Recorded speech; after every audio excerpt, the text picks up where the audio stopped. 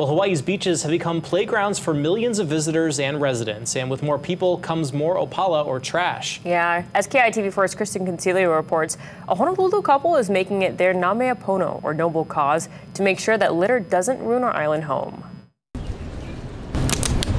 Cleaning up the neighborhood one piece of trash at a time.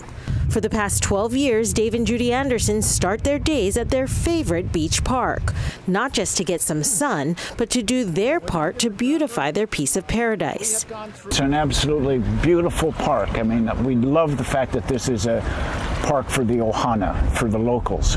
After both retiring as commanders in the U.S. Navy, the Andersons moved across from Ala Moana Beach Park in 2004, mainly so they could ride bicycles, run, and surf.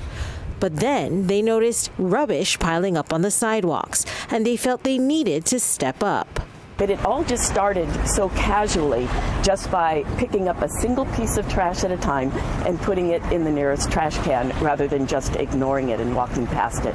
Hey, look at this. And soon they started bringing their own bags and rubbish pickers to clean up the plastic and other junk off the rocks at Magic Island.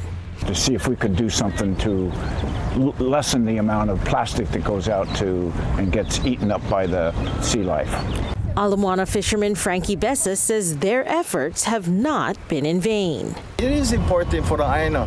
I would say it was a labor of love, but they like to see a beautiful place. Anybody would like to see a beautiful place.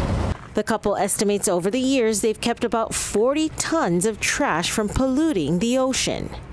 And they're hoping to inspire others to do the same. It's everyone's problem.